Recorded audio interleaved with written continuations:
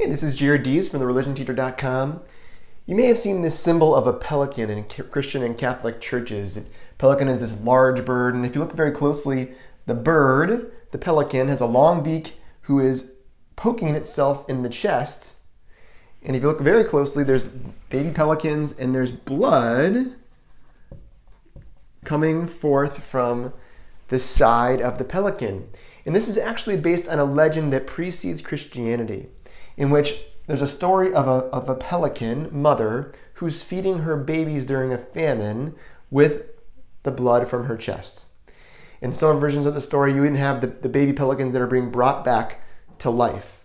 Now the connection here, the symbolism here is probably pretty clear, right? How does this connect to Christ? Why was it used by early Christians as a symbol for Christ? Well, here, just like the side of Jesus was pierced, we've got the blood of Christ symbolized in this pelican taking out blood to feed her babies. In the same way, we are fed by the blood of Christ in the Eucharist. The Eucharist gives us life. Jesus sacrificed himself on the cross. Blood came forth from his side. In the same way, the pelican here is, in this legend, feeding her babies with the blood. So that's why you see this symbol of this great pelican, this bird, in some Christian churches, in Catholic churches, and in some artwork, especially in the early church. Go make disciples. God bless.